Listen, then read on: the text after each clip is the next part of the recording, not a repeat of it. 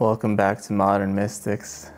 I'm here, and today I'm actually a little nervous because it's the first time that I'm doing the show by myself, like without a co-host. And I'm also pretty excited because, I felt like today I would just speak more on the topic of stepping into magnitude, because I feel like that's really strong in my mind right now, and I even feel emotional about it because, last night I had some powerful dreams on the topic, and one of them was actually about this bear, and I was in the meadow. Well, first I was in this meadow and there was some kind of, I don't know how to describe it, jumping walrus, and there was some crazy music, and I was like, what is this? This is some kind of circus. And the feeling behind it was, it was the past. It was something in the past. It didn't feel good. It felt like old, dead. It felt like littleness. It felt like my past where, I just watched these meaningless videos with my friends that really had no purpose or meaning at all, and just, they were just completely nothing. And that was what was happening in this meadow. And then the scene changed somehow. And then there was this dream of one of my friends from the past who still in my mind represents this littleness. And really it's not personal. It's people are thoughts. So it's they just reflect to us whatever's in the mind. So it's this friend was actually going to jail. He got arrested and he was going to jail. So it was some kind of symbol there, and then the scene shifted again and I was back in this meadow, and this time I was just walking and I came across this bear, and the bear was actually, the bear was, they have these homes underground, and he was in his hole, and it was just his head sticking out, and this bear was massive, so him being in a hole with his head sticking out was still at my eye level. And the bear was a symbol of the magnitude, the spirit. And he was just telling me, or I was asking him questions, and he was talking to me. And I was asking him, hey, did you always talk? Bears always talk? Did you always understand me? And did you always understand people? And he was like, yes, I always understood you, and we were just always in communication, and you've just been scared, so it's I can feel that, and I just come closer to you very gently, and even the symbolism of him being in his hole with just his head sticking out was so gentle, even a gentle symbol, because I could tell when I was talking to him, I was still scared. And him being in his hole with his head sticking out, eye level, was okay, there's nothing to be afraid of. I am a symbol of your magnitude, but there's nothing to be afraid of, and you are stepping into that. It is a convincing process and a convincing job of that. There really isn't anything scary about stepping into this magnitude. And what is magnitude? It's the spirit, it's the light. And there's this fear that if we step in more and more fully, that we'll find out something very terrifying, or we'll step into this power, and we think we misuse that power and separate it against God. And if we step back into it, we'll see the horrific things in the mind, and there'll be this punishment and retaliation, and it'll be over. There'll just be disaster, horrific things happening. And now it's the Holy Spirit's job to just convince us that, hey, it's okay. You need to step back into the light, step back into this magnitude. I'll show you that nothing's going to happen, nothing scary is going to happen. It is a deception, but you need to look in that direction and keep moving forward so that you can see for yourself that it's a deception. And then the deception will just collapse, and it'll be know thyself, you'll know yourself. And how does that come about? It comes about through desire. Like you have to have this desire for awakening, desire for healing, and then it's really about this deep humbleness and saying to the Holy Spirit, just use me, and following that guidance, and then He'll show you your special function. You know, in the Course it says you have a special function, and that's extremely important because like we all have this special function in the awakening, and we all have to play our parts perfectly so that we can all awaken, because we're all in this together. You know, no one just wakes up by themselves. It's like even Jesus said, like, when I awoke, you were with me. So it's like everyone's in this together, and we just have to find this special function, and through the guidance, listening and following the prompts, joining with your mighty companions. And yeah, even if you're thinking like, hey, I don't have any mighty companions, I don't know where to start. It's like, yeah, all you need is that desire. And then if you're watching this, it's like, and you have this question like, who's my mighty companion? Like, I don't know what my special function is, but I have this deep desire for awakening and to find out and to follow that guidance. It's like, you know, it's like, I'm here, you're watching this show, just send me a message on Facebook. Andy Pej, P-E-J, last name. And so it's like, yeah, there's always an answer. And I was just thinking, it's like my whole life I've had this like fog in the mind, you know, and like, especially before the Course. Like before the Course, it was like, forget about it. It's like, you're not even alive, actually. Like, it's like complete, like, you know, the zombie, and it's like just these beliefs are just running the show, and just life's just happening, and things happen to me, and things happen, and sometimes it's kind of nice, and sometimes it's terrible, and things are just happening, you know. It's like at the mercy of the world, and this huge like fog and zombification. And yeah, now it's like, find the Course, and it's like, okay, we need to start lifting this fog in the mind, because the fog in the mind is really covering over a lot of this fear that all stems from this belief in separation, stems from like, I've done this terrible thing and I'll never look back on that again. And so it's like the mind produces this like symbolic fog so that you never look within again. And now it's like having the courage and the willingness to look within and move through that fog, through following the prompts, the listening and following the guidance. And yeah, it's like the mind's asleep, you know, and every decision for the Holy Spirit, every decision to listen and follow is a decision for awakening, and it's a decision into magnitude. And so even for me, the symbol of sleep, it's like a lot of times, you know, the sleep thing has been really strong for me. So a lot of times when I seem to not get enough sleep, which is just a belief in itself, and that there's many beliefs around that too. It's like sometimes I'll wake up and I'll just be like foggy, and then the ego speaks first and speaks loudest. So the ego comes in and says, yes, you feel foggy because you didn't get enough sleep. It's like the ego will just come in there and say, you feel this way because of something external, because of something outside of you. You're not responsible for your state of mind. Things outside of you affect your state of mind. That's what the ego tells us. And now it's like, I have to take responsibility for my state of mind. So fogginess is not caused by anything external. Your state of mind is not caused by anything external. So I just woke up this morning, and through this mind training, I was like, okay, I feel foggy. And then the ego spoke loud first and said, yeah, you know, you slept kind of late last night. And it's like, and this time I was like, yeah, no, I don't think so. Like, I don't think that's it. Because, you know, it's a convincing job too. So I've had so many experiences of not getting enough sleep and being really happy, like getting like 1 hour of sleep and had like the best day of my life. You know, those kind of experiences are really convincing. So yeah, I just woke up today, ego spoke first, and I was like, no, I know this pattern.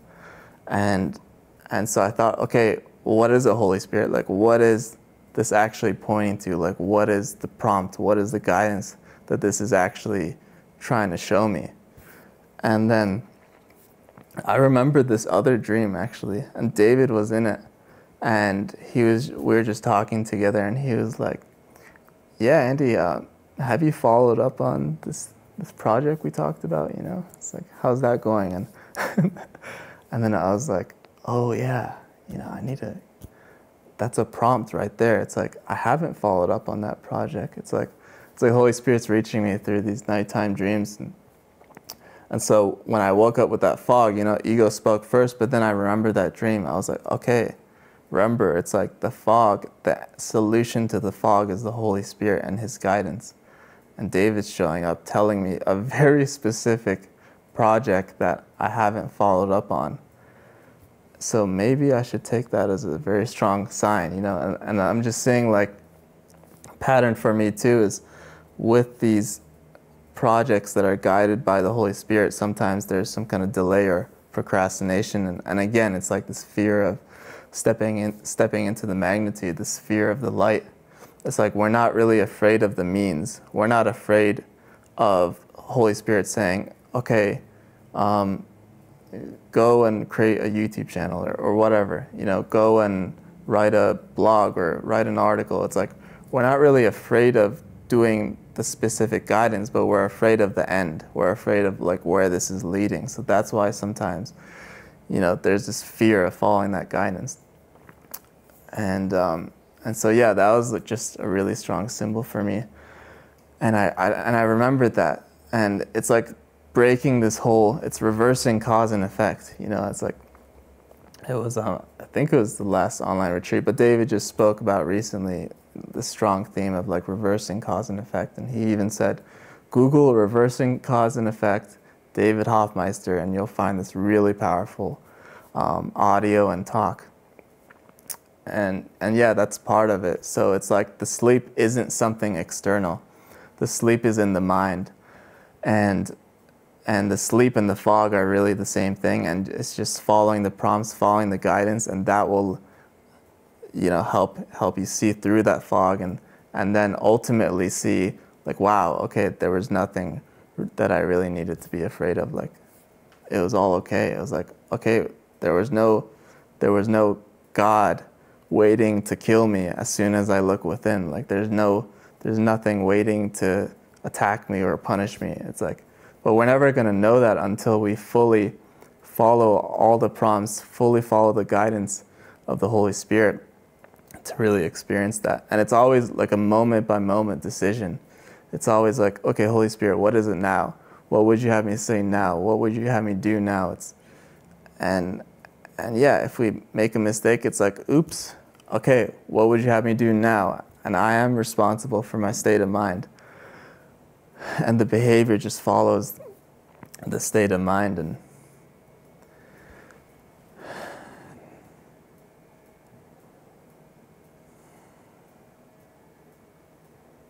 yeah, it's just following that guidance. And you know, if you have a communication role or the Holy Spirit wants you to speak, it's like, make no exceptions. It's like, you can see in your life where certain ones you want to speak to in a certain way, and others you speak to in a different way. It's like really, it's like, where is my mind at? So it's not about the behavior, it's not about the speaking, but it's about, okay, I've given my life over to the Holy Spirit, I want to be happy now, and the Holy Spirit is having me speak to different ones and different collaborations and assignments.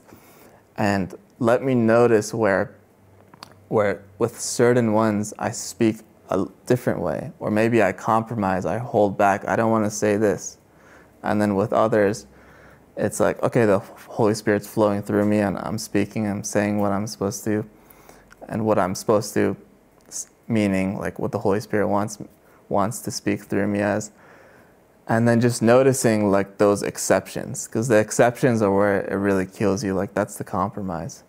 So I remember I talked to a friend a while back, and he's like, yeah, I just noticed now I'm speaking with my parents the same way I speak with my friends, and I speak with this person the same way as this way.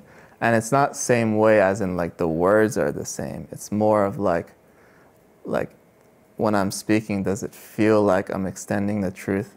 Does it feel like the Holy Spirit's speaking through me, or am I protecting certain concepts or certain things when I speak to one person? It's like, and there's like this block with the Holy Spirit. It's like, and then with others, it's like, okay, they're easy to speak through, to have the Holy Spirit speak through me. It's like really seeing, okay, where is that exception being made? And that's really what, that's what specialness is. It's like when there are special exceptions with certain characters and with others, and that's what we really want to look at.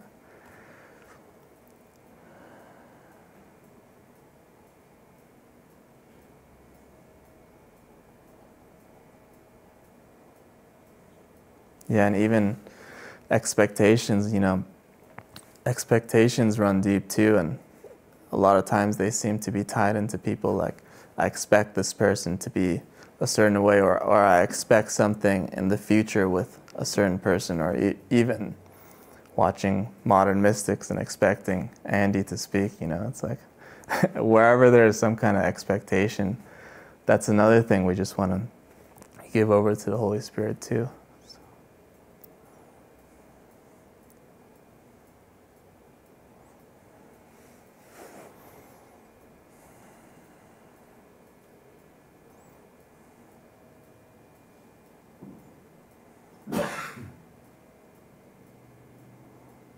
You can just join me in a meditation.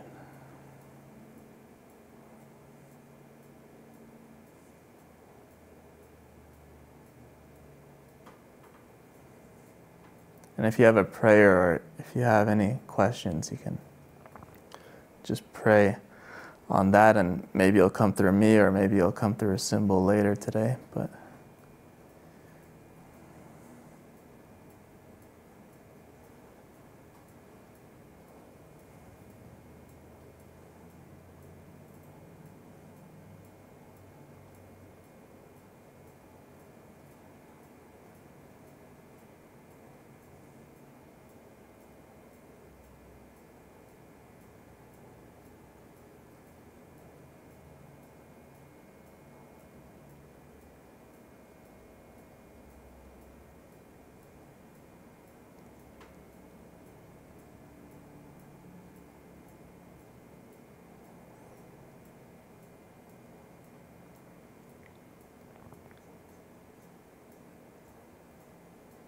yeah, and it's like when we follow that guidance and we find our special function through following those prompts, it's like everything we ever wanted just comes to us. Like even those things that we used to really want and just ended up like not even caring about anymore, even those things a lot of the time seem to show up.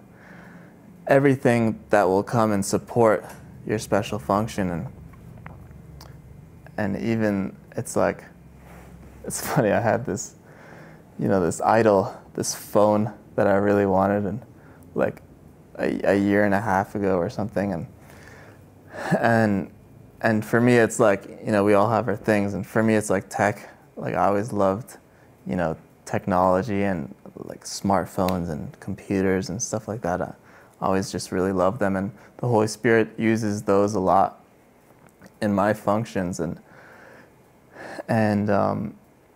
yeah, it was like a year and a half ago. I really wanted this phone by Google, and I see Mira up there, and she was like, she heard a lot of this, and I was just expressing at the time, and there was some kind of like control, like, yeah, I really need this phone, and so there was a lot of healing for me during that time, and I really had to give it over, and because it wasn't like the guidance, and really it was more of like, okay, do I even really need it? And when I was really honest with myself, I was like, my phone works perfectly, and I don't even really need this. But there was some kind of like idolatry, and the Holy Spirit doesn't want to give us anything that'll hurt us or be like a distraction away from the light.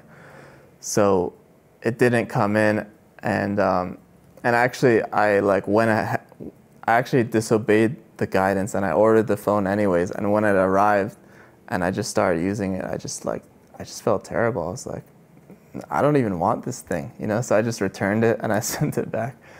And then it's like, and then I came to some kind of conclusion. Actually, I was like, because the next year came around and they released the next generation of this Google's phone. And I was like, yeah, it's still not good enough anyways. I'll just keep waiting until like the perfect phone comes in. And this is like literally, the thing with the idol. It's like, yeah, when this idol comes in, and then heaven will come to earth and everything will be perfect and etc. And so I made a decision that with this generation of the phone, I was like, yeah, my phone right now, it's dying, but I'll keep waiting until like the perfect thing comes out, and it'll be like, and it'll come down and everything will turn into light, whatever. And so I made some kind of decision this time to just keep waiting, even though my phone was actually dying. So it's like, that's actually a symbol of like, okay, maybe I do need to get a phone this time. And this time my mind was like, no, I'll keep waiting. And then actually the guidance came in pretty strongly, like, you need to buy a new phone. And it was just a miracle, because it was like, at that point, I didn't even want that Google phone anymore at all. I was like, no, I'm just gonna keep waiting for the perfect thing, etc. And the guidance came in to get it. So then I did buy it, and it's like on its way here. And then and it was so beautiful, because afterwards, after that was washed, I was like, oh wow. It's like, it came back to me. It's like, first I really wanted it, and then I was completely pushing it away. And then like neither of those are really the answer. It's just whatever the Holy Spirit wants for me. And then the Holy Spirit was like, listen, you need to buy this phone. And I was like pushing that away too. And then when I bought it, I was like, oh wow, this is so beautiful. It's like, I always wanted this. And I do really want this phone now that I cleared all this stuff out, and now it's just exciting, and it's part of my communication function. It's going to be fully used for the Holy Spirit, for this purpose of awakening. And even recently I went into this thing where, I almost forgot why I came down to Mexico. It's like this, when I was in Utah, this inspiration hit me, and it was like so strong, and I was like, Mexico, like I'm supposed to go to Mexico. And I started sharing with everyone, and then as soon as that inspiration hit, it's like I didn't even know why to go down to Mexico. Like there was no specific reason. But then I found out that there was like a shift in the structure, and here at La Casa, it was just going to be Anna over the house, and Anna's pretty new to all this too, and so that came in at the same time that the inspiration hit. Like I didn't even know that. So then it was like the inspiration came, and then the guidance was like, yeah, you'll go down to Mexico and you'll support Anna and support La Casa. And I was like so excited, and I was like, okay, wow, it's like, that's it. And then I came down here, and then at some point some kind of fog came in, and I forgot like the reason why I came down here, and my priorities went elsewhere, and then the fog started building up. And my lesson too is to be really vigilant against that fog. Like it says in the Course, it's like, in this world you have to be very vigilant against littleness, and you have to protect your magnitude, because the world was made in littleness. So you have to be basically really vigilant against that, and that's what this foggy thing for me looks like. So eventually I like snapped out of it, and it's like an unconscious decision for hell basically, and then it was a decision for peace, which is now. And then once I made that decision to come back and remember my special function, and remember why I'm here, and remember what everything's for, then it's like the Holy Spirit quickly came in. And it's like, okay, you can see you're already feeling a lot happier now. And it's like literally the next day after I had that realization, oh yeah, I came here for this. Literally the next day, this like, iMac Pro just comes in, and it's like, oh yeah, Andy, you can use this iMac Pro for your function. Before I was using this computer that was getting kind of slow. And so it all just came in like after I found my special function. So it's like, yeah, the Holy Spirit's going to use all the symbols in the world that you like, as long as they're not going to hurt you, and that's not even up to you to decide. It's like up to the Holy Spirit to decide that. And everything's for healing. So in the meantime, it's like, yeah, if there's some control or idols with certain things and they're not coming in, it's because there needs to be more healing, and then maybe they'll come in. You know, like with this phone. I had no expectations in the end, and then the healing happened, and then it came in. So it's like, really, we don't know what the Holy Spirit's plan is. We don't know what's going to be used in that plan, and it's just, we just need to be like clueless, cared for, and cared free, which is actually the next online retreat, which is really sweet, because I was like, I really want an online retreat about control and, you know, the authority problem. And now it's like the next one is like basically go under Christ's control. So that was really cool. Really looking forward to that. But yeah, I just want to stay in like a deep state of humbleness and just of use me, you know, use me, and everything's taken care of, and to keep stepping towards that magnitude, you know, that symbol of the bear.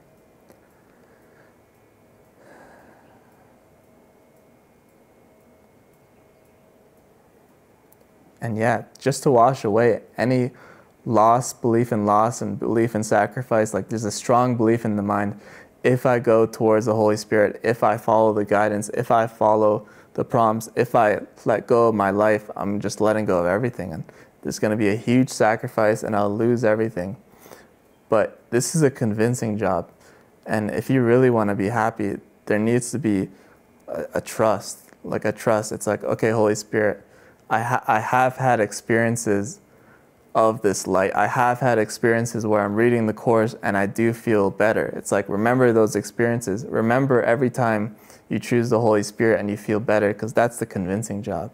It's like, remember that.